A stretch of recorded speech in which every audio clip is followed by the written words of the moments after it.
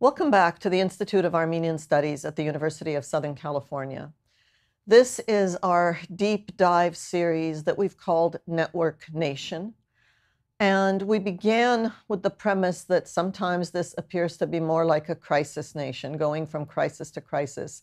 We continued with the concept of knowledge nation, trying to understand all of the crises truly facing the Armenian nation and how to move forward with each or any of them. Our third episode was called Digital Nation, how the digital platforms have, especially in the COVID and the post-war period, changed the way in which diasporan communities interact with each other and with the homeland, Armenia and Artsakh. Every now and then you see a bicycle wheel behind me because our premise has been that this is a relationship that sometimes has a hub in the center and the spokes lead out to the communities in dispersion. And sometimes it's just about the wheel and the communities in dispersion, not always really connected by any spokes to the hub. Our fourth episode last week was called Network Nation. That is trying to go from crisis to network. And we had a series of big thinkers talking about solutions to problems in ways that communities and the government don't.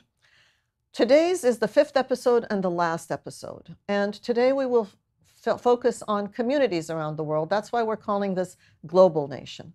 We'll focus on 5 communities: Beirut, Buenos Aires, Istanbul, Moscow, and Tbilisi. Why these?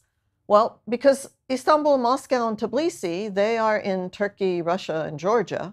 And geographically, politically, strategically, they're very important actors in the regional conflict, as well as in its aftermath and in potential resolutions for the region and for Armenia and Artsakh specifically. And so Armenians in those countries are impacted by the decisions and the positions of their host governments. Beirut, well, because Beirut has been such an important community, both for the diaspora and for Armenia-diaspora relations, and because the people of Lebanon are experiencing 2 additional crises: collapsed or collapsing economy and government. And so the community's life there is, well, in crisis. And Buenos Aires, well, because communities in the global south are both distant and less heard of and less heard from. So we've included Buenos Aires. And of course, you notice that we left out Los Angeles and Boston and Montreal and Paris, and all of that is for another time. We are going to start with Beirut. And we'll start with Beirut, talk through with the representatives of the communities in the hope that Armenia's High Commissioner for Diaspora Affairs is able to connect at some point and join us in this conversation. My colleagues in this conversation, as with the previous episodes, are Dr. Vicken Cheterian from the University of Geneva, a political scientist, analyst, journalist, and Shushan Karapetian, Dr. Shushan Karapetian, who is Deputy Director of the Institute of Armenian Studies at USC. So welcome back, Vicken and Shushan. Thanks, Salpi. We're waiting for Zareh to connect, and that's, I guess the only good thing about that is that it gives each of the 2 of you a minute to think about and weigh in on the conversations that we're going to have now with the various community representatives. We'll start with Beirut and move on, and each of you will come in with questions, observations, as you wish. So let's start with Beirut, a community that, as I said, has been very important, geographically a fairly concentrated community, intellectual and political center of the Armenian world, arguably, but until Armenia's independence, the country's own politics and economy are in a shambles, and the community's institutions are weakened. And on top of that, the blast at the Beirut port in August last year, and the war in Karapakh, in Artsakh, the war between Armenia and Azerbaijan, all of that complicated the community's life. This is a community of maybe 50,000. We're going to speak with Kayaneh Madzounian, who's a master's candidate in education with a focus on heritage language teaching, which will make Shushan Karapetian very happy. The focal point, Kayaneh Madzounian, is the focal point in Lebanon of the Gulbenkian Foundation and works closely with the Armenian educational institutions, particularly in Beirut. Kayaneh, welcome. Hi, Salpi. Thank you for having me. With pleasure, and thank you for accepting. Kayaneh, we've asked you and each of the other guests today really the same questions. How did COVID impact your community? How did the war impact your community? How did perceptions of homeland diaspora relations get impacted? And how did the real relations, how were they impacted? Yes. So as you mentioned, unfortunately, the pandemic and the war were not the only events that marked the lives of the Lebanese Armenian in the past year and a half. I want to just remind the listeners a little bit about what was going on before the outbreak of the pandemic. So in October of 2019, the social uprising started, which demanded the resignation of the prime minister and its government. Of course, this was followed with protests, mass protests, and reached the different regions of the country and resulted in road closures, which meant that schools, institutions, and businesses were shut down for days and weeks. After this, in the beginning of 2020 was marked by the gradual devaluation of the local currency, which today lost almost 90% of its value. So people lost access to their money in the banks, not only money in the foreign currencies, but also there were restrictions on deposits in the local currency. So when in early March, the first case of COVID was detected, the government was pretty quick in establishing a total lockdown because this was a way for them to keep people out of the streets and away from the protests. I have to be honest and say that our community did a pretty good job in organizing itself in the beginning of the pandemic. So in each neighborhood and region populated by Armenians, the political parties and the different organizations, they mobilized their resources to help the community fight the virus. For example, the ARF established the Emergency COVID Committee, the very heavy social media presence with a hotline. And the goal was to raise awareness and help people with food boxes and even distributing cleaning supplies to the community members and different other activities. So this was mainly funded by donations from within and outside the country. This was back then when people still in the country were able to donate money to this kind of campaigns. Of course, the same was done by other organizations such as the AGBU and the Hinchag and Ramgabar parties. The lockdowns, because of COVID, also let the schools rethink the way they do things. Of course, technology was not a thing largely used in our schools and the community. And because of the lockdowns, people had to, suddenly do a big shift and do everything online. This meant not only adopting new practices, but also a new mindset. Things were difficult, but I think the community was doing its best considering its resources. Then, of course, August 4 happened. And the blast, the Beirut port blast.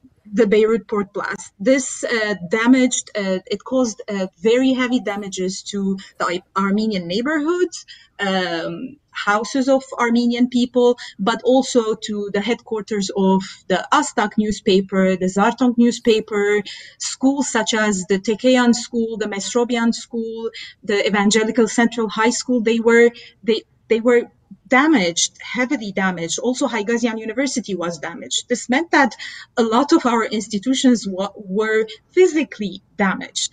And of course, the answer to this was not as quick as with the pandemic. So the institutions were suffering at this point. Luckily for the community, there were groups of young people, volunteers that all of a sudden emerged, and they were out in the streets the next day of the blast, helping people clean the streets, clean their homes. We even had a beautiful initiative by Lebanese Armenian young people called Together for Lebanon. They collected a lot of donations from abroad and helped not only the Armenians, but also the locals and Syrian refugees, and also Kurds in these neighborhoods. So basically, when the war started, we were already dealing with a physically, psychologically, and financially exhausted community. However, I don't think this meant that people didn't care about the war. On the contrary, people kind of forget about their own problems and focused all their attention and resources, in the case of people who were able to do that, to help Armenia. We know that even young men, went to take part in the war, and even raising awareness in Lebanon through TVs, local TVs, and newspapers was one of the biggest activities of our institutions during the war. So until now, I mentioned a lot of negative things, but I have to be honest and say that these past experiences had also positive outcomes for me, at least. I think the first one is the emergence and the empowerment of the youth. All of a sudden, our institutions, who usually, resist a generation shift, resist the youth, they realize that in order to ensure their survival or any kind of visibility, they needed their help. So this is when they came in, the young people who understand technology and new formats and new platforms. The second was also the war created the opportunity for young scholars, of course, with the knowledge of English, to be part of global discussions about the war. And this was something new to happen. We saw older people listening to these young people because they were professionals in their fields, and they were used to communicate their ideas and all this with other people. Another positive outcome was, and still in the community, is the enhanced feeling of solidarity. Because we have a collectivist approach, and it is impossible for an Armenian to learn that another Armenian is suffering because of not having access to food or not having access to medicine. Unfortunately, the community is in this situation.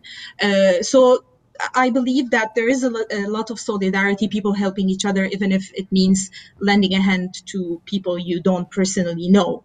And another positive outcome dear to my heart and for the Gulbenkian Foundation, which is because of the continuous lockdowns and people having more time on their hands, is the initiatives targeting Western Armenian, which all of a sudden they bloomed on different platforms, and some of them started as just hobbies and just spending some time to have fun, and at this point there are some that look like very serious initiatives, and of course this is very important because it helps create a global Western Armenian speaking community that we never had access to before.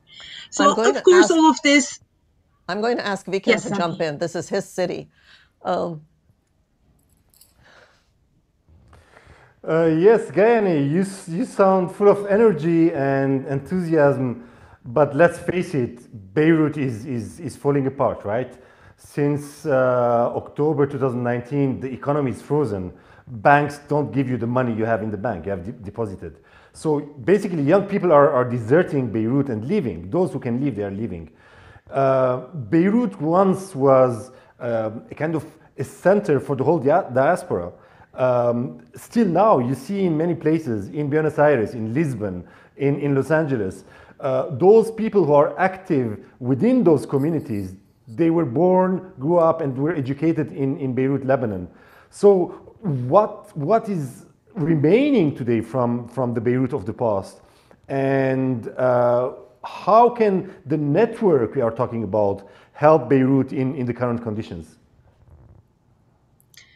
Yes, I think it's we can say that not much of the Beirut of the past is here anymore, even physically, you know, after the explosion of August 4.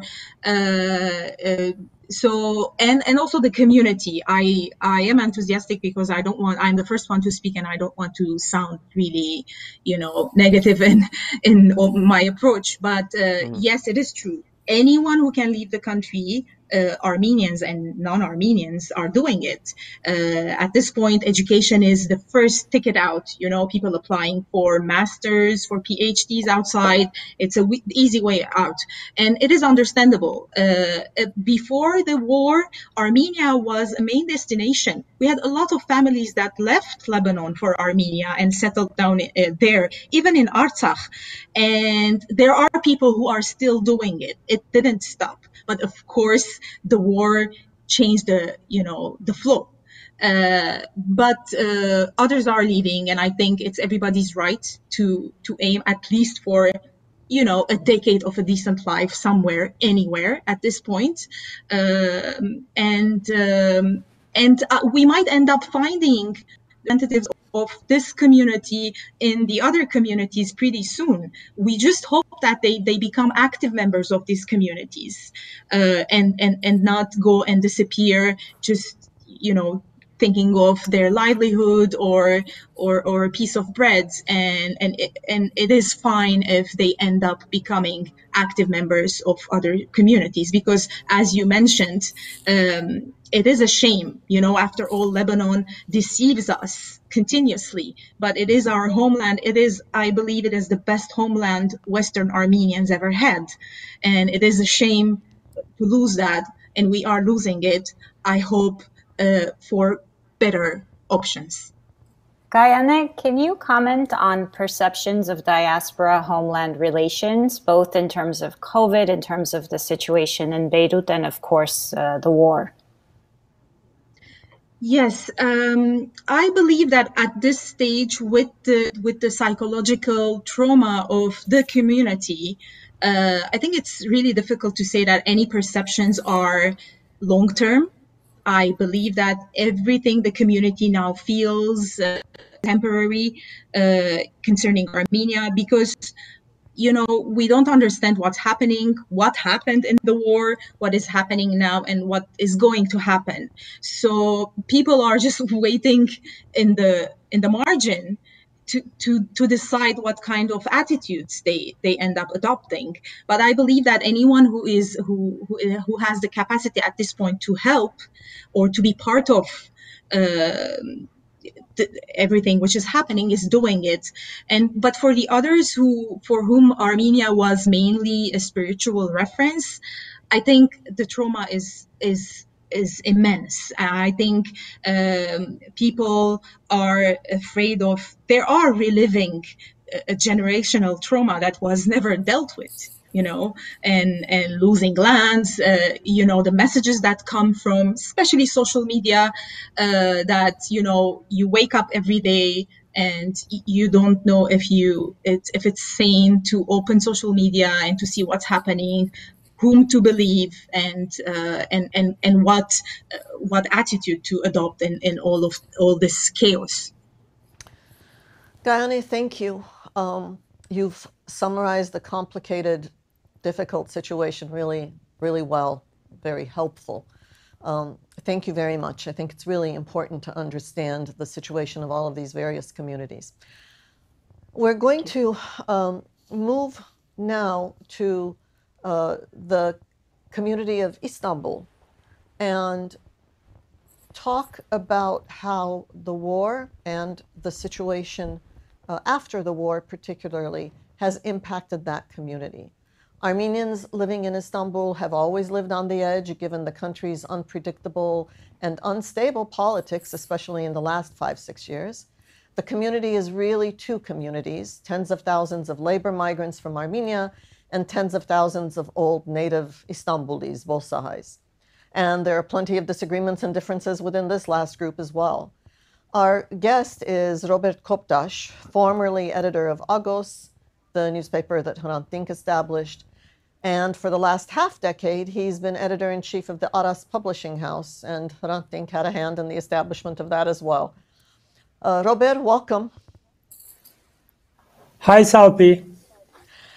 Robert, we're eager to hear your answers to the same questions: COVID, the war, both for the community itself as well as relations or perceptions of relations with Armenia and Artsakh. Yes, Salpi, thank you for inviting me. This is late at night in Friday. Maybe we can ask that, is there a community in Istanbul? Because I know that most of the Armenians from Armenia or from diaspora, most of the people are forgetting that there is a community in Istanbul, in Bolis. But yes, there is a community in Istanbul, mostly in Turkey, has a population of approximately 50,000 people. And as you said, we can add to this number about 15,000 immigrant Armenians from Armenia who came to Turkey for economic reasons, and most of them are without legal papers. Although it is not well known in diaspora, or maybe I can say forgotten in diaspora or Armenia, it is a very well organized structure with traditional institutions like schools, hospitals, newspapers, and foundations. However, it is also has different characteristics from other diaspora communities. First of all, this is a community concentrated in a steppe in which political situation of the country is very anti-Armenian, and Turkish nationalism is being traditionally intense, where Armenians have lived since ancient times. The pressure, political pressure, nationalism, Turkish nationalism, state pressure plays a very important role in the formation of the identity of the Armenian people in Turkey. Fear, mostly, and trauma coming from the genocide, or maybe if you forget the genocide, the Republican times trauma is very strong in Istanbul Armenian community. But we are talking about a community that has managed to survive despite all these difficulties. I think that the two basic dynamics that ensure this success are the deeply felt belief that Armenians have the right to live their own land, Istanbul, Turkey, Anatolia, my father's birthplace, Sepastia, Sivas, my mother's Kastamonu, Malatya, all the ancient Armenian land. And the second, the motivation to preserve their identity and pass it on to the future generations. This is the main basis of the Armenian identity in Turkey. The Armenians of Turkey have a unique historical, political, and cultural reality different than all the Armenian diasporan communities. It's a different story in Turkey. We live together with Turks, and unlike diaspora Armenians, when we say homeland, we are not speaking about Armenia, but Istanbul, or maybe Armenian cities, as I said, in Sivas, Malatya, or Kayseri, or other, where our families immigrated to Istanbul. Unlike the diaspora, we don't have political structures. Tashnak, Kınçak, Ramgavar, we don't have that. We know that story because it's impossible after the genocide. It creates a significant shortcomings most of the time because politically we cannot express ourselves. But maybe considering the possible negativities and conflicts, maybe sometimes it's good.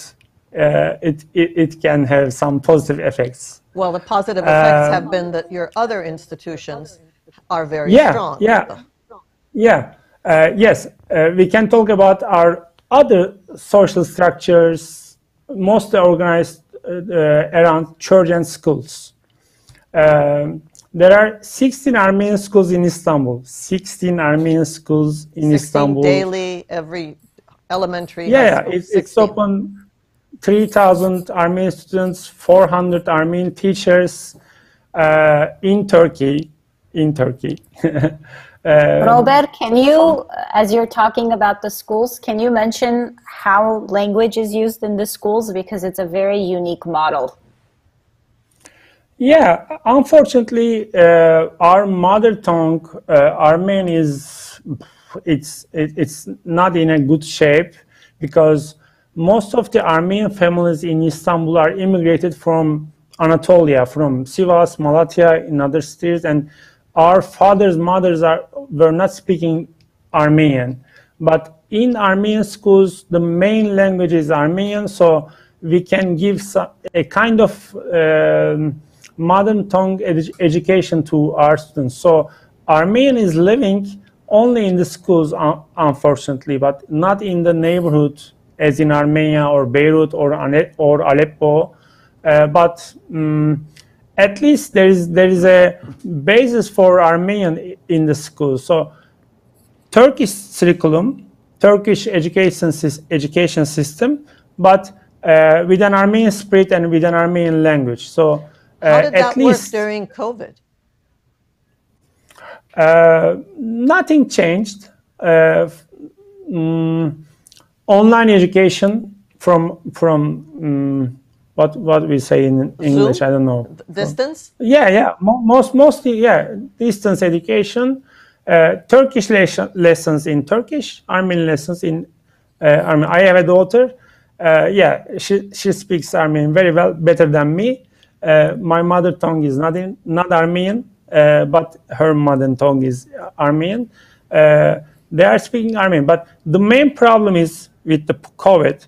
This is a community who lives with living together, mingling together in churches, in schools, in church choirs, in Sanuts Museum, alumni associations. So with COVID, these are impossible. These are so we cannot come together, and it creates a very real problem that this community dissolves because Armenia is not so strong.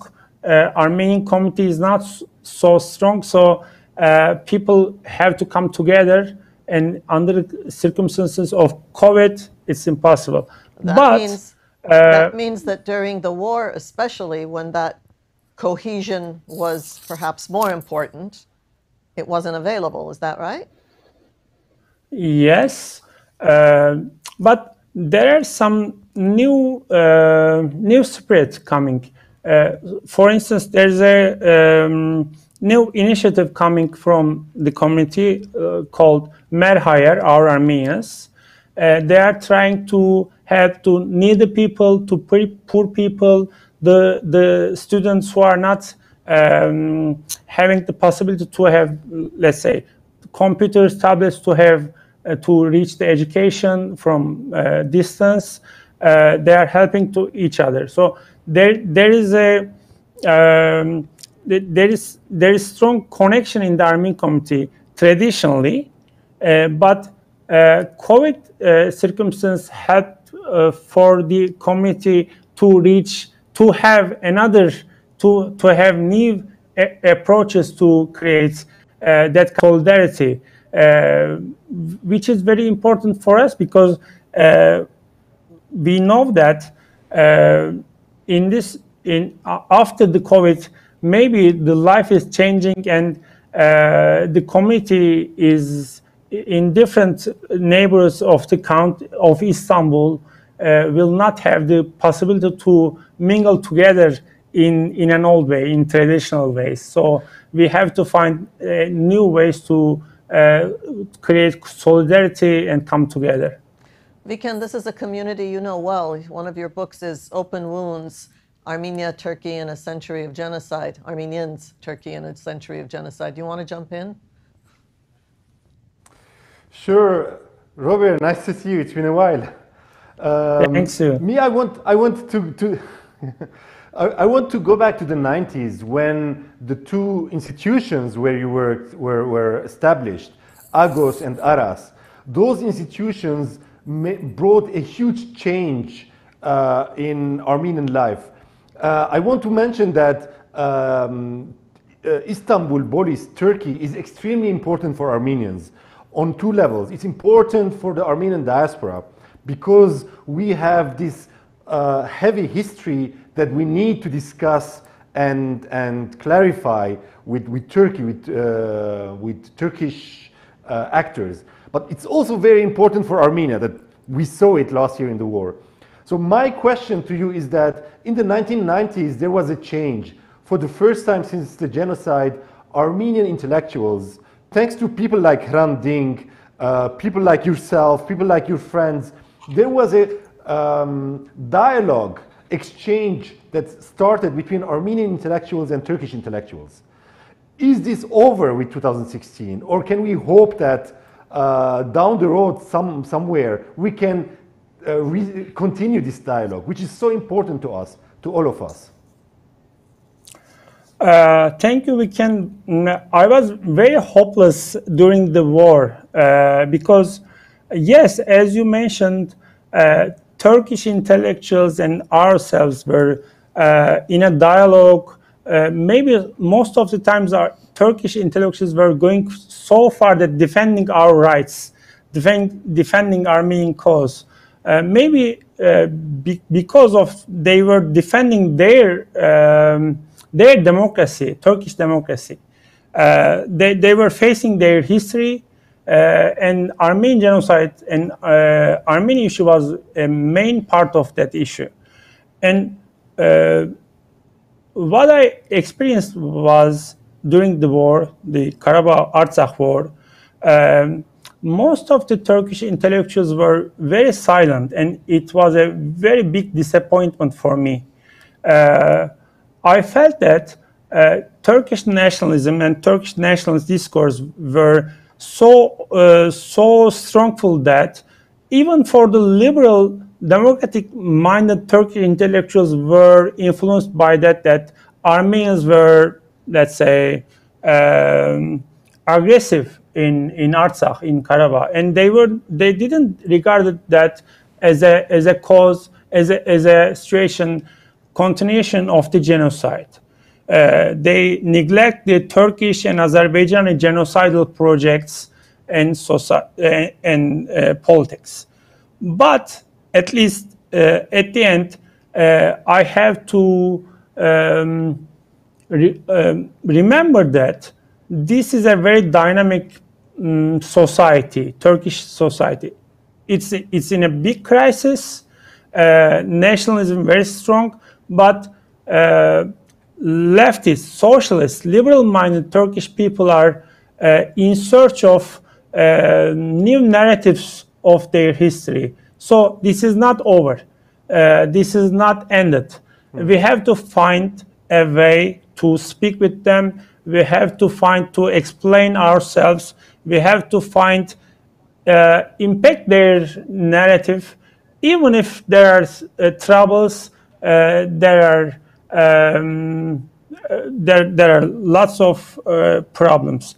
The main problem is for the diaspora Armenian communities, even in Beirut, Los Angeles, or other parts, Istanbul creates a unique, in my mind, because we are a part of a society in search of democracy.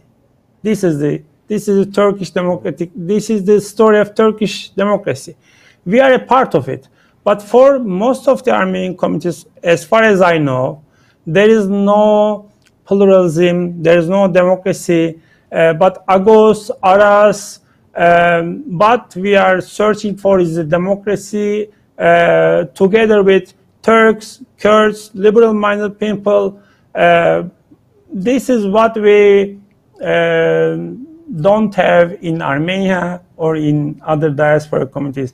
Agos is not a is not a story of Armenian cause. Aras or other Armenian institutions in Istanbul is not a story of Armenian cause. It's a cause of democracy searching people coming together to struggle against oppression. This is what we need all around the world as people, as humans, and as Armenians, as Robert, far as I You believe. know that's where we're going to stop this. You know, sorry, Shush, you know this is where we're going to, because you can't have a better ending line than that. And if I've apologized 100 times during this series, this is my biggest apology, because you've packed so much into that last sentence. And finally, you have a tendency to hide pain behind smiles. And your very first sentence when you began, that the Istanbul community is not often remembered, is going to be remembered. Thank you, Robert Koptas. I know that Shushan intends to do a whole series of podcasts with you, with Kayaneh, and so I know our listeners will have another chance to hear you. Thank you again. You're welcome. We have Zareh Sinanyan, and so now we will get ready to speak with him. Zareh Sinanyan is Armenia's High Commissioner for Diaspora Affairs, with his own interesting personal trajectory. He was born in Armenia, raised in California, where he worked in government, and then went back to Armenia a couple of years ago to take on this position and this responsibility. Zareh, I don't know how you did it, but we're glad you connected. Welcome. And he just disconnected. Oops. All right. Well, fortunately, we have a few other communities to talk to, and we'll try to see if we can get Zareh back. In that case, let's please move on to Tbilisi. Tbilisi is really living evidence of the fact that the Caucasus's past was somewhat cohesive as a region. It is, like Baku, a city with a huge, significant Armenian heritage. Many of Tbilisi's mayors were Armenians over the centuries. The face of the city center today are the homes and offices of Tbilisi's old Armenian elite.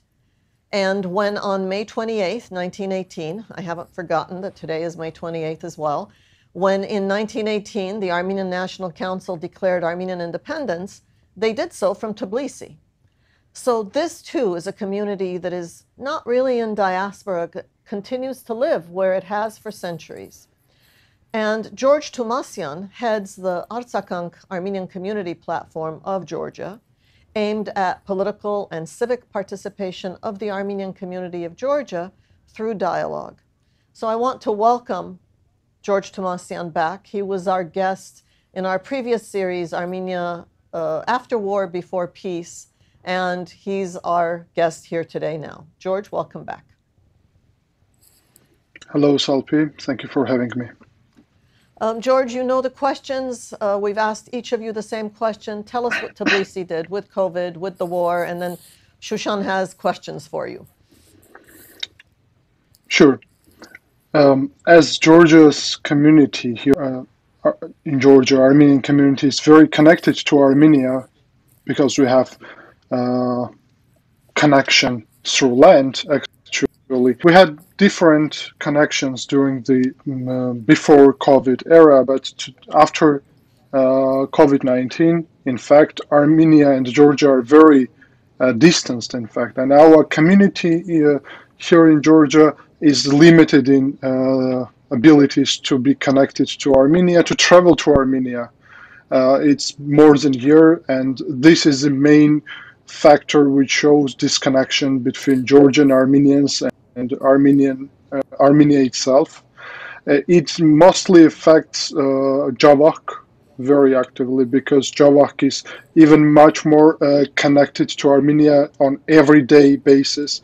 And we have still that disconnection. And in fact, a few days ago, Georgian government declared that they are going to open the border But the interesting fact is that only citizens of Armenia will be able to travel to Georgia, while citizens of Georgia will be still limited in their ability to travel to Armenia and will need special permission from the government of Georgia to travel to Armenia, where you need to submit why you are traveling there, what you are going to do there, and so on. I don't think that this is very much connected to COVID-19, but that is which is undermining our ability to be connected.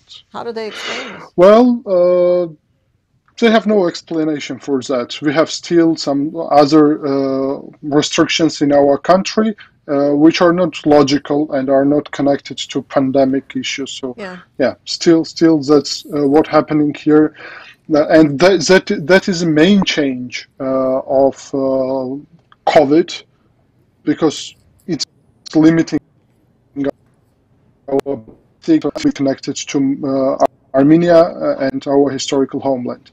At the same time, when we speak about post-war era, I think war in Artsakh showed the weakness of Armenian community in Georgia, mostly in Tbilisi, because our community in Tbilisi was weak to our support for Artsakh during the war days, to organize political pressure on Georgia, to limit transportation of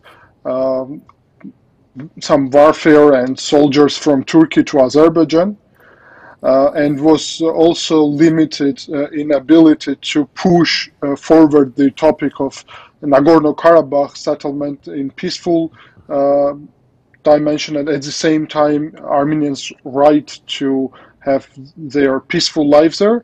But at the same time, it also showed that there is no political participation and there is no community structure here in Tbilisi. The issue which we had for 30 years since the independence of Georgia was shown up. Our community is represented only by one structure, which is actually called Armenian community in Georgia. But I think there is no right to use that terminology when you are representing just one political party, Dashnak Tsutsun. You have no right to call yourself Armenian community of Georgia because it's very diverse, our community. And unfortunately for me, the organization was, during the war period, was mainly oriented on criticizing Nikol Pashinyan. So acting government of Armenia.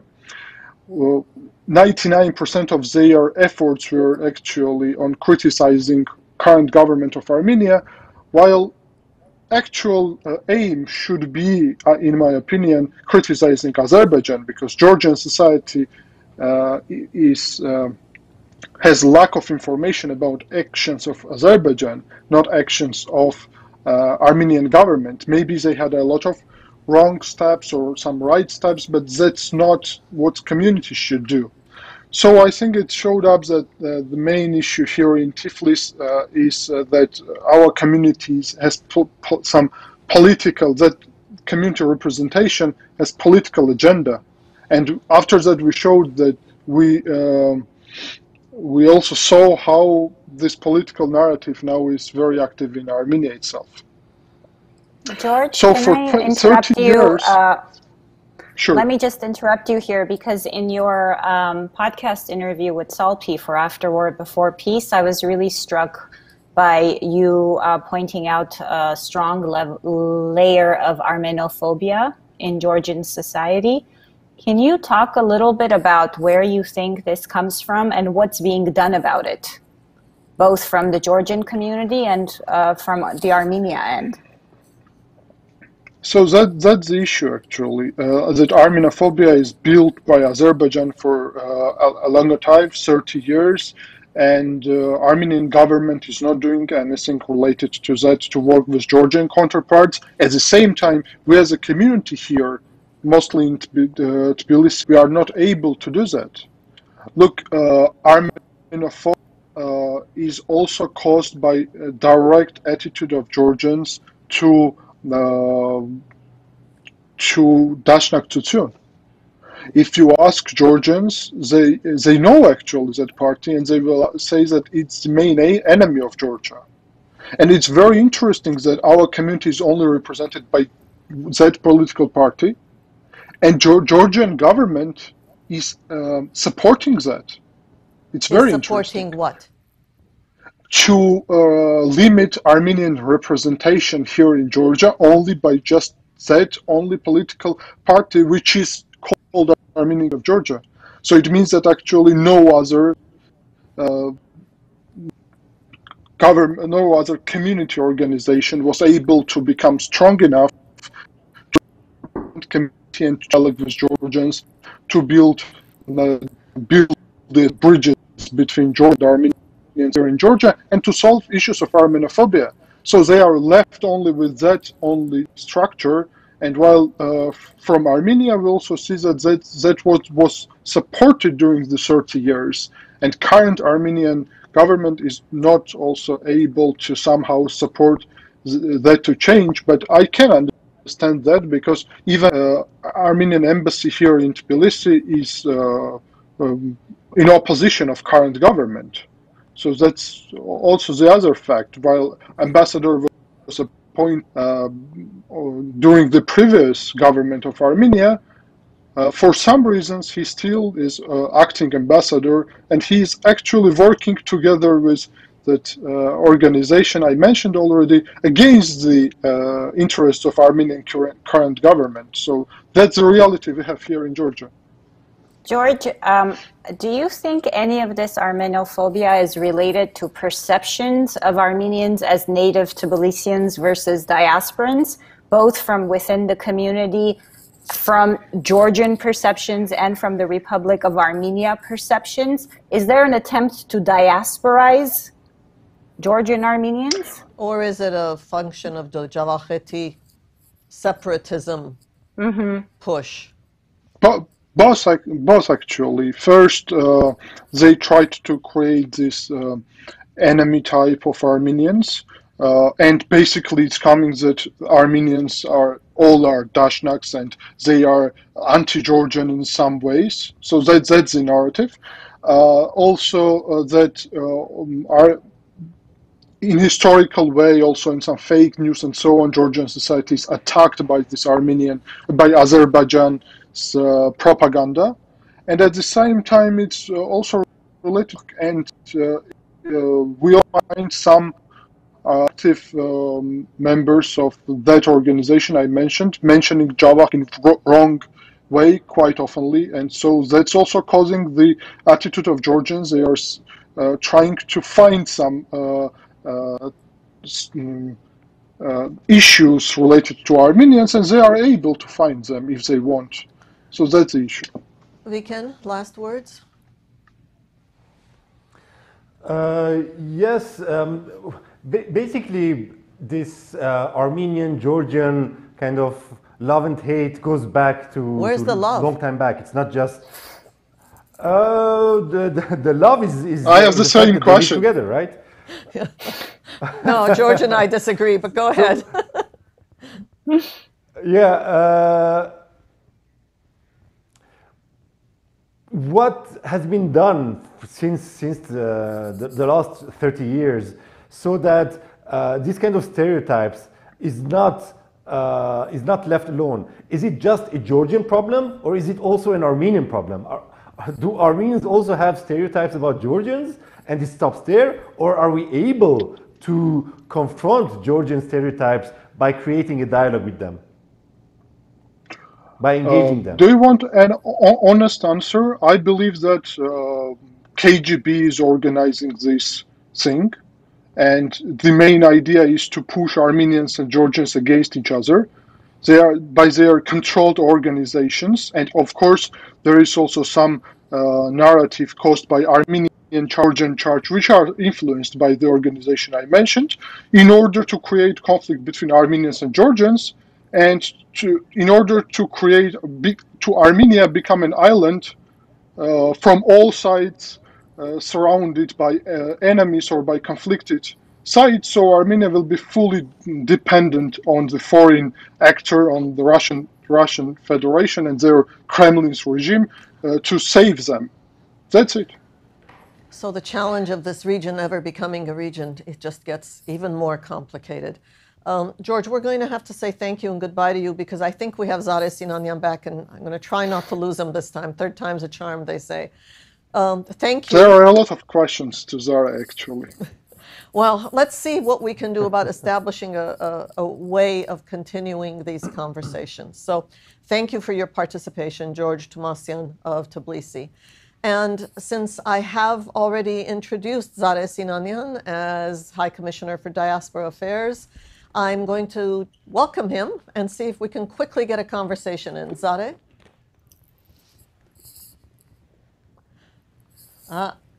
Now we have a sound problem.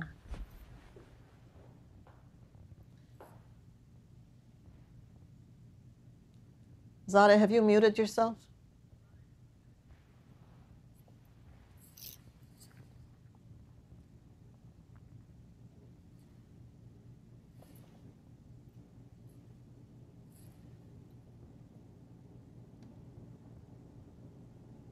No. All right. I promise we will create a platform when we will be able to have a meaningful conversation with Zareh Sinanyan and perhaps representatives of some of these other communities. Let's let this post-COVID experience of ours in connecting distant places do its thing. So I'm going to move on to Moscow. And this is a community that is, again, one of those that in the West, at least, the diaspora doesn't much speak about. Moscow is the capital of the Russian Federation, was the capital of the Soviet Union and the Russian Empire, and Armenians lived or live in each of those political entities, and so Moscow too has many citizens of Armenian origin, as well as a new diaspora from the Republic of Armenia that altogether number maybe 500,000, but in Russia there are more close to 2 to 3 million Armenians. We're going to speak with Arman Sahakyan, who is a businessman, a co-founder of a new organization called 5165, which is on Facebook if you want to check them out. Why 5165, you say? Because that's the height of Mount Ararat. Arman Sahakyan, welcome, and thank you for joining us. Hello, Salpi. Arman, you know the questions. What did COVID do to the Moscow community? And what did it do to relationships with Armenia and perceptions of relationships with Armenia? Salpi, actually, I've forgotten about the COVID because of this recent war in Armenia and this issue with the war. It became the main thing which we are thinking about. To be honest, it's not such a big problem with the COVID in Russia because there are not so many restrictions actually. I don't know whether some of you visited Moscow, but it's pretty open and you don't have any big restrictions. So the restaurants are open and the social places. So the war. Yes. Do you want me to speak about the reaction of Moscow or Russian diaspora towards the war? The war, and also how did it change relations with Armenia? If before it was really familial relations, you sent money to your family, to your village, you visited, what changed? Were there structures that came about? Was the attitude towards how to engage with Armenia changed? Did anything change? Okay, I would like to represent myself and to tell a little bit about the Russian structure of Armenian communities.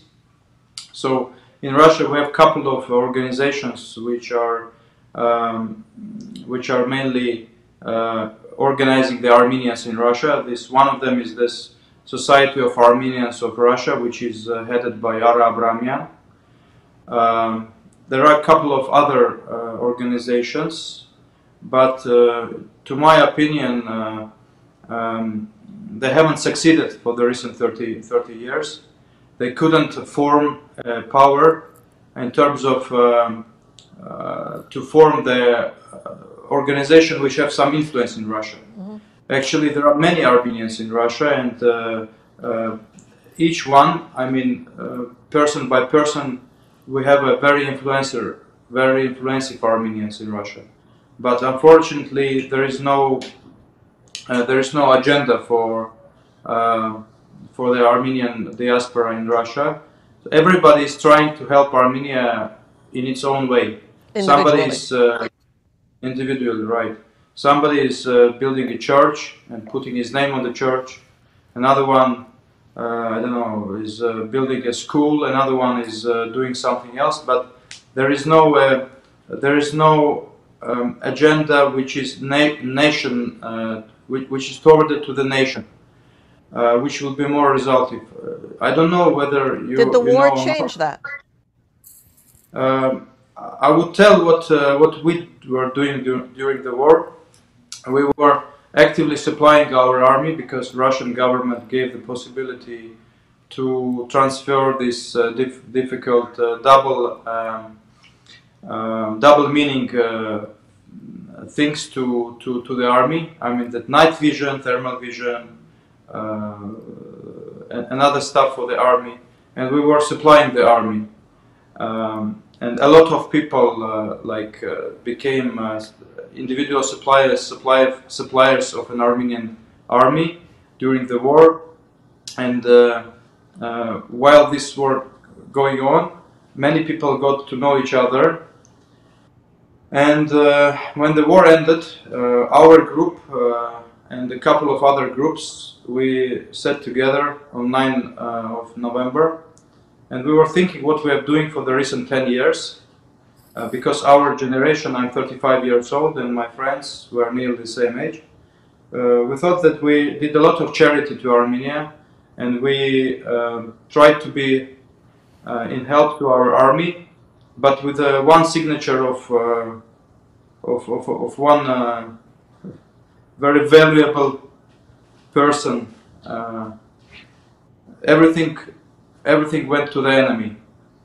So our hope, our lands, our best generation, best men, best soldiers, they died. And we thought that the charity and what we do is mainly gives us some, I don't know, some. We think that we are doing a good job. Yes. We feel ourselves. You feel good. I don't know. Satisfied. Yeah, we feel good actually. Yes, and if we don't know, we do it because we feel good, mostly, or we do it because we do it for Armenia. This is a big question, to be honest, because you know when you do charity, it's a big pleasure when they say hello. When they say. How did you answer your question? So we've decided that Armenia has a big problem, and this problem comes 30 years old. 30 years this problem is on air. This is that Armenia doesn't have national and patriotic government.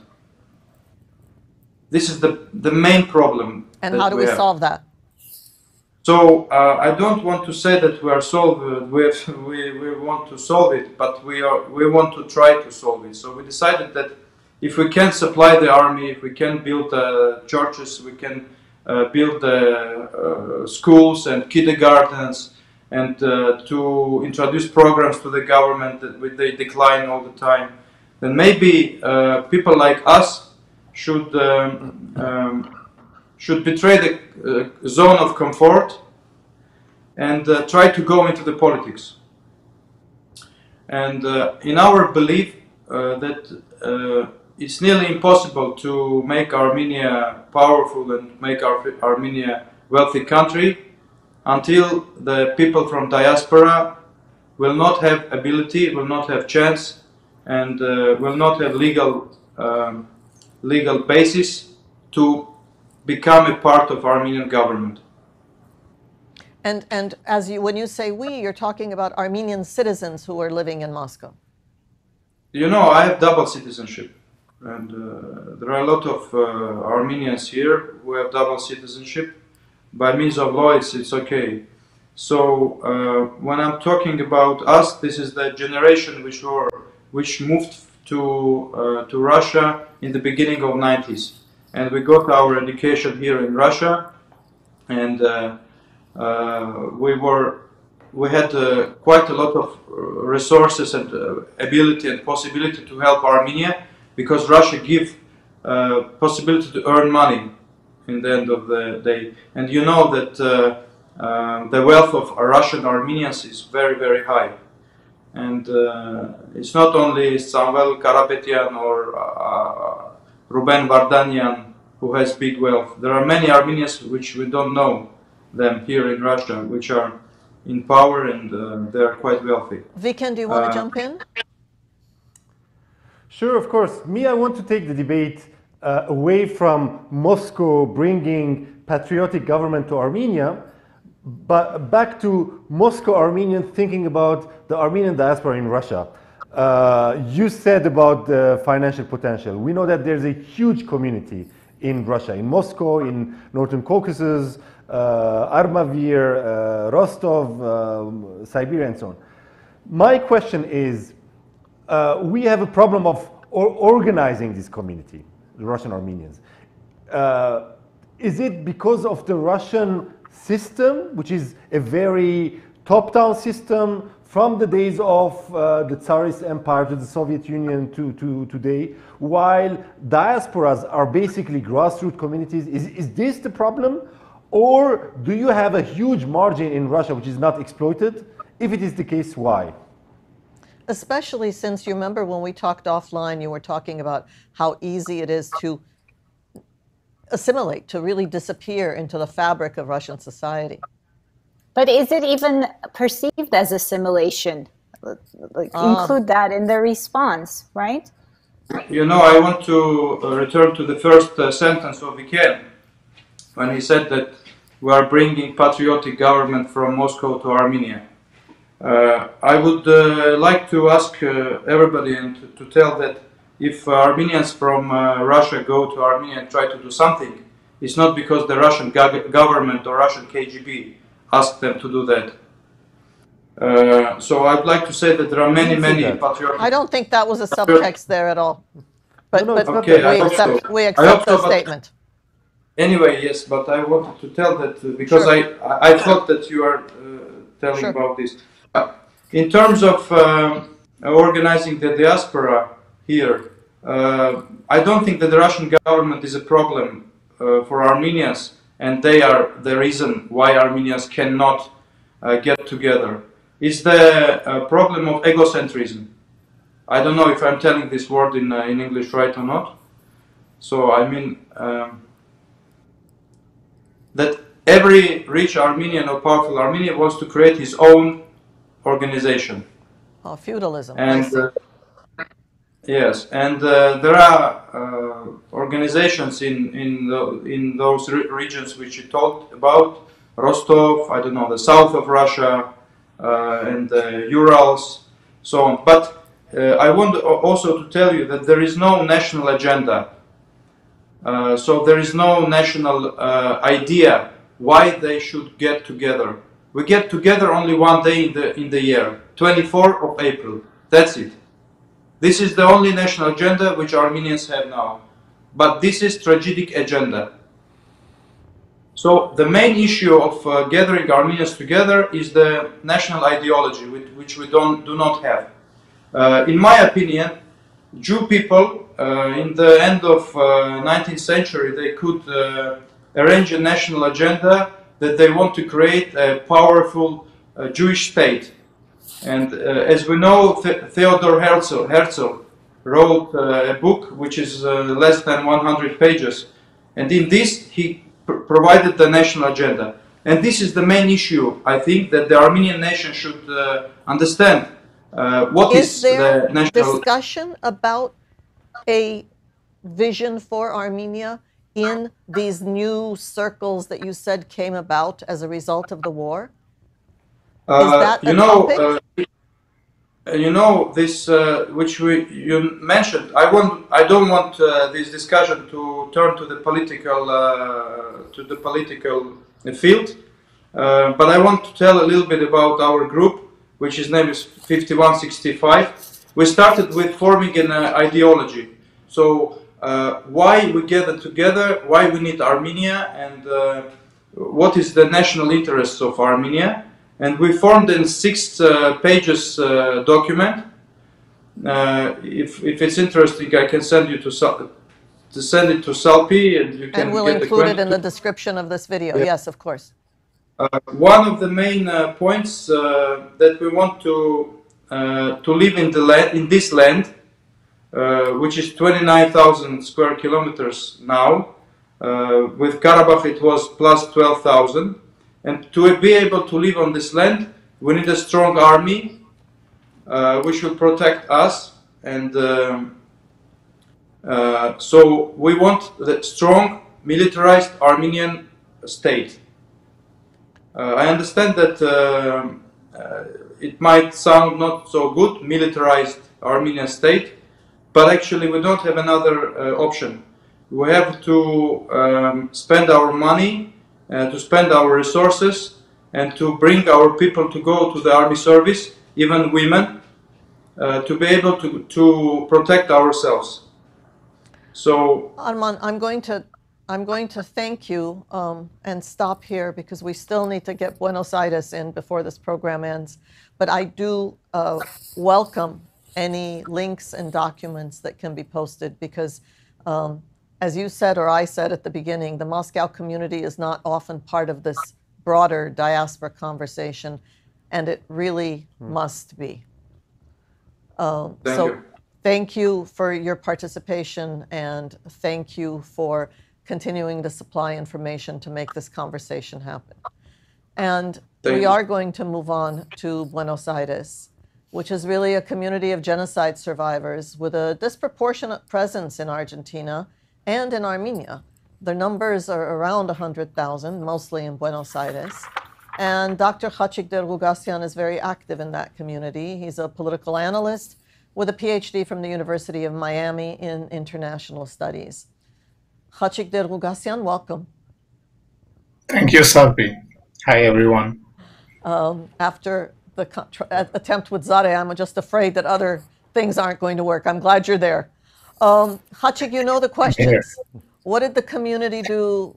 How did COVID impact the community as such and the war, of course, both relations with the homeland and perceptions of relations with the homeland? Okay, we are not in the post-COVID stage yet. Actually, the second wave is hitting very hard the region and Argentina in particular. That seems closer. I mean, a lot of people that we know around us are dying, literally, at a time when vaccines are here. I mean, they are coming. It's late, but they are coming, and for the next maybe 3 or 4 months, vaccination will be, speeded up. But meanwhile, it's very difficult. So we are not in the post-COVID-19 stage yet. But we can see the post-COVID stage. It's the social and economic situation of Argentina will be very hard, very tough, and it will hit also the community institutions. So during the first wave, I mean the first 2 or 3 months, where the country was, relatively speaking, to other countries, compared to other countries in the region, was pretty well organized. I mean, the government moved fast. The community also was organized. We have a forum of institutions called Diara, and it's Spanish first letters, but and we started thinking about what to do in the post-COVID precisely, and how to help the institutions, how to get, see a light at the end of the tunnel. It was not easy, but established. That organization existed. So when the war happened, you were able to transition? Oh yeah. That organization, I mean, to some extent, all the institutions were together, at least for the last, 20, 30, 40 years, for special occasions, But this took a more institutionalized path, if you want, starting from 2017, January of 270. This is not a community representation. And by the way, I don't have any mandate to speak about in representation of the community. I'm talking as Khatchik DerGhougassian myself. So talk about the after-war situation. So during the war, the community was really mobilized. I mean, with the outreach to politicians, media, rallies in the midst of the COVID-19 was really very satisfying. And the most positive aspect of it is that immigrants from Armenia got connected with the community and they integrated with the community. Now, this is very, very positive experience for us. Unfortunately, the trauma of the defeat and the humiliating surrender was very strong. Hit very strong. We were mobilized, and for the next 4 months, it was paralysis. I mean, literally paralyzed. The community was paralyzed. We didn't know what to do. Of course, the political crisis in Armenia, ongoing political crisis in Armenia, did not help. But also, it was summertime in the south. The COVID-19 cases were down, really down. So everybody wanted, to seize the opportunity for some vacations or something, but it was bad. In the fall, in March, we came back. We started to think, but it is very confused. I mean, definitely something has changed, but we don't know what. We don't know, and we are not rationalizing what has changed. What changed the war. We have grassroots connection with Armenia, and especially with Artsakh. But I'm sorry to say this, we are very, very deceived with the official connection with what you call the state of Armenia. We don't feel that there is any interest, except maybe for individuals or some aspects, but we don't see any knowledge or interest for the community. But that's okay. That's okay. We think that we should move forward. I was reading an Armenian Mirror Spectator article from June 2020 about how the Buenos Aires community is handling COVID. And there's a quote that struck with me. I want to read it for you and maybe you can comment. One of the community representatives said, "We're trying to strengthen Armenia, but our diaspora communities need to be strong too." So this tension between communities serving their own needs while also having the state to worry about. So the question is whose champion? And is that a tension?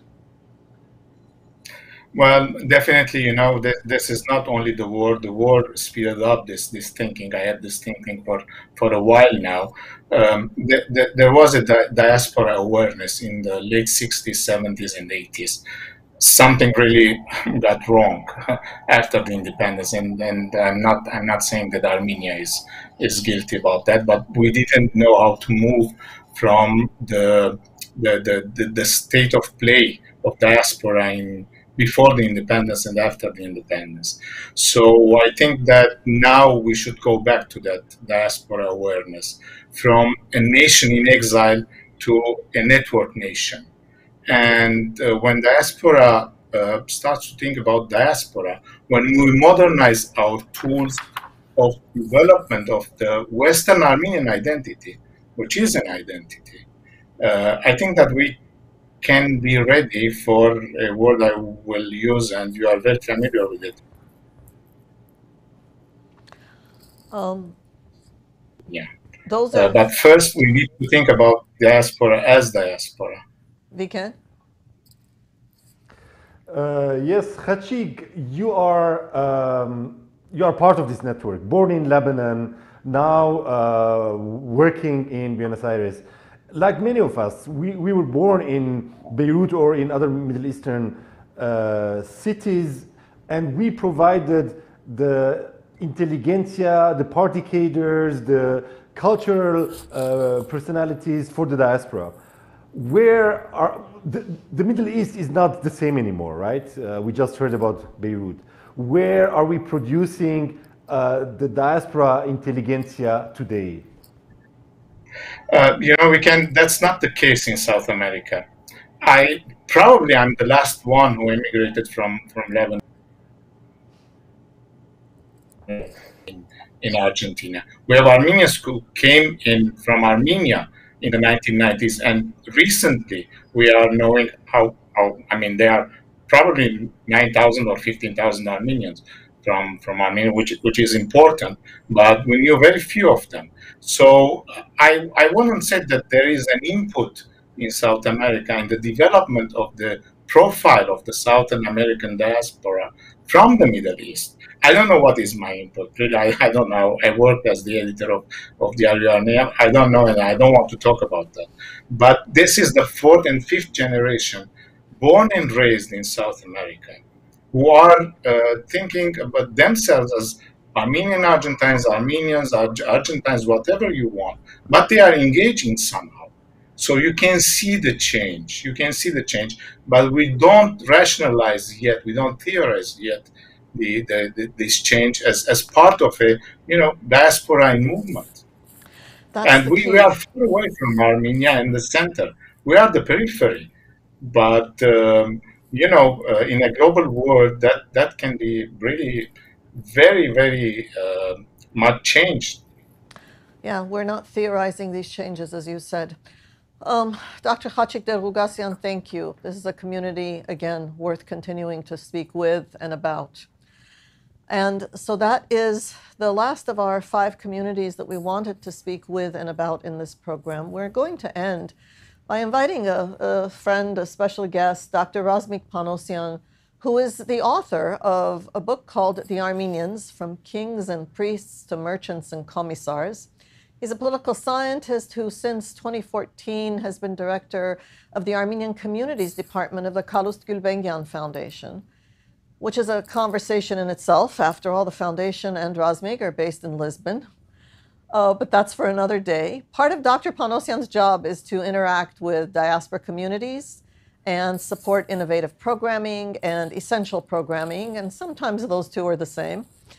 Nevertheless, he's perfectly positioned to help us conclude this series. Razmik Panossian, welcome. Thank you, Salpi. Thank you. Nice to be with you. Razmik, you're here among friends, so we can take these last 13, 14 minutes that we have of this series any way you want. Is there anything you want to comment on based on what you've heard, or do you really want to talk really about the same questions we've asked everybody else and what you've gleaned over this last 8 months since the war? Well, there are some things that I observed because I watched all the episodes prior to this and the fascinating discussion today. There are, how to structure my comments. I would say that I would point to 3 assumptions and put 1 question forward. 3 assumptions based on the conversation so far, the 5 episodes. And then at any point interrupt me if I speak too long. Oh, we do that well, don't worry. Yeah. So, the one assumption, an undercurrent assumption, is that connectivity or networks is some sort of a solution. And I would say that it's not a solution. It is a means. A network is a means. And, there are bad networks too. There are criminal networks or benign networks and whatnot. But it's the content that matters, the content of the network. And here we're coming back to square one, the visioning exercise. The visioning exercise of what is the network about. And today, in today's discussion, we saw an excellent example of that. When Robert Koptas spoke of intellectuals in Turkey looking to new narratives to construct a democratic society, and Armenians are part of this. This has its own network. This would have its own network. This would be part of a discussion. And contrast that to what Armen Sahakyan from Moscow said about a national ideology and a militarized Armenian nation, which would have its own network. And these 2 networks would not necessarily interact. So I think the first thing we should say is, when we're talking about network nation, we should be saying, what are these networks about? And then we have to make a a judgment call, a political decision, a preference decision, which network we want to be part of and which network we want to bring to its conclusion. And Hampar That's one Khatchik spoke about that. Which networks do you want to be a Exactly. part of? What are the Exactly. content of networks? And Yes. what do you get out of them? He was mostly talking about technological stuff, from what I gathered, but the wider point is well taken, because we have a choice to be in whichever network we can be. We can be in one or two or three networks, obviously, but there is an ideological commitment of some sort when you're part of a network. So that's the first assumption. The second assumption, it's always there whenever we talk about Armenia diaspora and the idea of the wheel, that the metaphor of the wheel, that somehow the diaspora will be helping or should be helping Armenia if we find the right key, if we find the right people. And here I think we're making a series of assumptions about the capacity of the diaspora, the interest of the diaspora, the ongoing engagement of the diaspora, and the lack of self-interest of the diaspora. I think in the conversation today that also came up just now, a few minutes ago, where diaspora institutions, diaspora leaders do not necessarily want to dismantle their communities in order to go to Armenia or to necessarily help Armenia at all expense. So I think we have to, in some ways, we are putting too much emphasis on diaspora as a savior. And here, my thinking is that the Armenian government should think what a small state that is relatively powerless at this point, what a small state should do to get out of this mess on its own. Forget the diaspora. And then once you have that vision, once you have that way of thinking, then think about what is it in the diaspora that I could use to do this, and not start with the diaspora, not start, well, if the diaspora should come and be one big network and help us. 30 years have shown that, yeah, it's both sides, but the diaspora hasn't necessarily always risen to the occasion. So that I would say that's a second assumption. And the third assumption is a provocative one, which comes from Professor Sebus Aslanyan's historical narrative. And we always look at the trade network as this wonderful trade network, as this wonderful golden era of Armenian history in some ways. Don't burst my bubble. No, I'm not. It was. But there are two things that we're not taking into account. It was a golden period in Armenian history because we did not have a political center. And when we interacted very closely with the Odars, we were not insular, right? So we are looking as this wonderful historical example when there was no state. It was the diaspora. It was the trade network. There was no political hub. There was a religious hub, for sure. There were actually several religious hubs. There was a Catholic and the Gregorian, but there was a religious hub, but not a political one. So those are the three assumptions, I think, that were underlying in the discussions. And the fourth point I would make, the fourth question, it's a question, and it comes directly from the earlier conversation. Who is going to think for the diaspora? In 1988, we parked our thinking capacity. When I say the diaspora's thinking capacity, we parked the diaspora's thinking capacity in Yerevan. And there is no one left in the diaspora, with the exception of a very small group they tend to be French intellectuals, but there's a small group of intellectuals who are thinking for the diaspora. And I think we need to think ahead when we're thinking ahead in this visioning exercise. How can we enhance the diaspora, its capacity to think? Because at the end of the day, our network nation is really the diaspora's network. And the diaspora has to be able to think for itself, which it did until 1988, 1989, 1990. And after that, everything became Yerevan at the expense of the diasporans thinking about their own future, which they had done since the genocide. Right. So those were some of the comments that I would make. And provocative is the word you used, and I'll buy it. There's so much to agree with and disagree with. Vicken, Shushan, who wants to jump? Or add two. Vicken, you've been taking notes. You want to go, Shushan? Yes, Razmik, your second point, you said maybe Armenia needs to have a vision first and then to create alliances with different elements of the diaspora to realize that vision. What about the diaspora? I mean, do we also need to have a vision first and then to say... Yeah, sorry? I did not say Armenia needs to create a vision. I said we need to create a vision in the broadest sense of the we. I would not say Armenia needs to create the vision. And that's why I ended on the last point that the diaspora needs to think. And part of the thinking is to create a vision, right? For itself and for the nation. Sorry, yeah. So can you give us some hints from your perspective, from the angle of Lisbon? What could this be? Oh, you want the answers now, not just the questions. Yeah. Shushan, do you have more questions before we ask Razmik for answers? I do, actually, but Razmik, this may be an unfair question to ask, and if you say it's unfair and don't want to answer, don't answer. But I just read something today and I thought of you. The Vietnamese-American writer Viet Thanh Nguyen was teaching a class this semester at USC where students interviewed American and Vietnamese survivors of the Vietnam War. And the entire task was to study how all wars are fought twice. First time on the battlefield, second time in memory. And I kept thinking throughout this entire discussion, how will the 2020 Artsakh War be fought in the collective diaspora memory?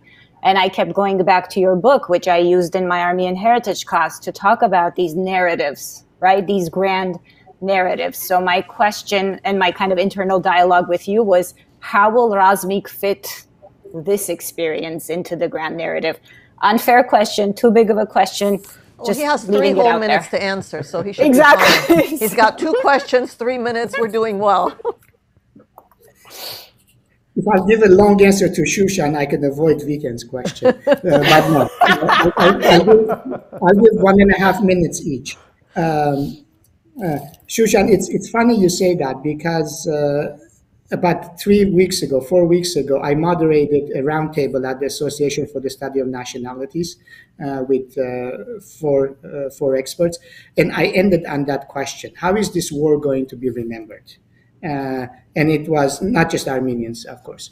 And the overarching feeling was that it's going to be remembered as an utter defeat. Now, of course, if we look at how the defeat in 1920 was interpreted, the historians are going to say, well, we could have won if Russia hadn't stayed so neutral, if Turkey hadn't intervened. But I think in the grand narrative of Armenian history, it is going to be remembered as a major turning point and as a major defeat, where some lessons learned from some people is going to be a militarized nation, and for others it's going to be, there is no future in trying to fight another war. And I think these 2 narratives will fight each other in the next 10, 20 years. Also, a lot depends what happens in 4.5 years with the Russian troops. The Vicken's question, what is the next step? The step is for diasporans themselves to create these spaces. I don't want to let the cat out of the bag, but the Gulbenkian Foundation is thinking about this kind of institution, a think tank of sorts. But we're too soon to announce anything of this sort. But we need to have those spaces. We need to have the spaces where diasporan intellectuals come together, sometimes in dialogue with Armenia, sometimes on their own, where they say, where are we going? As a people, where are we going? We're not going to disappear. We're going to stay here. And just to be even more provocative, Salpi, I have written about 4 or 5 years ago an article where I say, I can guarantee you 50 years down the road, there's going to be an Armenian diaspora, and they're going to shout and scream, and they're going to mobilize. We might not recognize them. They might not speak Armenian, but there will be. I cannot guarantee 50 years down the road, there's going to be an independent Armenian state. I hope I'm wrong. I really hope I'm wrong. But we need to be realistic about these things and And the diaspora should assume the responsibility, intellectuals, leaders should assume the responsibility to think for themselves, to act for themselves. Of course, always hopefully coordinating it with Yerevan, with Armenia. And so that's how I see this dynamic developing. To come back to the metaphor of the bicycle, Salpi, unless you're a clown and you're using a unicycle, a bicycle has two wheels, and you have to move in order for that bicycle to stay upright. And those two wheels in our case, one is the diaspora, one is Armenia, the homeland, and they're intimately connected, and they should remain connected, coordinated, but they're two separate units. And that's sort of my approach to this sort of network nation discussion, the fascinating discussion that has taken place. And the final thing I would say is, connectivity is important, but connectivity without actual commitment and action is meaningless. So let's not get carried away just with connectivity. Let's also always bring it back to action and meaningful commitment and meaningful action. Thank you, Razmik. In fact, that's one of the places we started, because that was a question that came up in one of our conversations with Khatchik that, does connectivity necessarily mean outcomes? As always, your contribution is very interesting and valuable, and thank you very much for participating in this last episode. Thank you to Shushan Karapetian, who I work with every day, whose podcasts, by the way, you can hear, Language Therapy with Dr. K, and to Vicken Cheterian, who is a wonderful partner in this and other projects, and who has several recent pieces we will link to, including a piece called Post-War Messages from Azerbaijan, a critical reading that is definitely worth looking at. And he also writes about once a month for the Agos newspaper in Istanbul. So thank you, Shushan. Thank you, Vicken. Your last provocative questions are going to have to do, because we are completely out of time. And one of these days, we will all get together and think about what our next mission is, because the Institute now will stop here. And our mission is to study and support the study of contemporary Armenian studies. So as such, I suppose we will wait for the conclusion of elections in Armenia and continue to ask questions about what is happening in the diaspora, engage our work going forward, hopefully with you, Vicken, still, with you, Shushan, of course. Thank you both. Thanks, Salpi. And thank you a lot, all for Salpi, following. and everyone for this occasion and dialogue. Thanks a lot. Thank you. Thank you all for watching and following.